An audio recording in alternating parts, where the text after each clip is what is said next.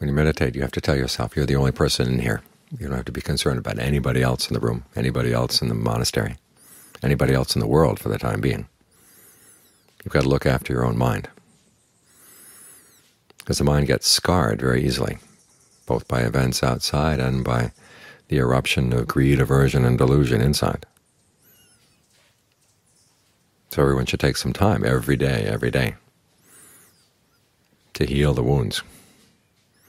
Use the breath to soothe the body, to soothe the mind. And any thoughts that come up that are harmful or hurtful, you remind yourself you don't have to think those. You don't have to believe them. Think of them as someone offering you a ride, and you have the choice not to go along.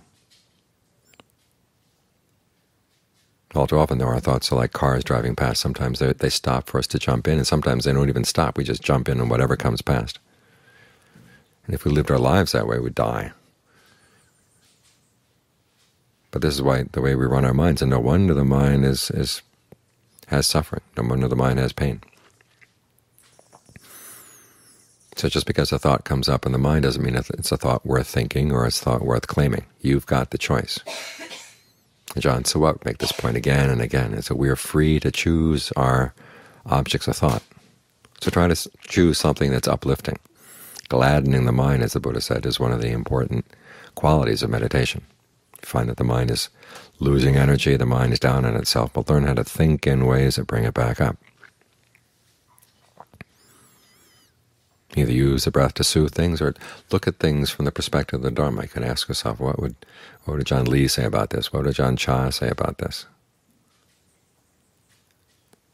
How would they get around this particular kind of thinking?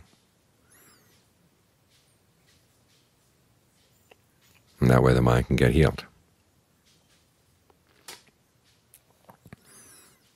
Because it's not just the world outside that's rough on the mind, it's our own desires are really rough on us. So you have to be very careful about them, which ones you consort with and which ones you don't.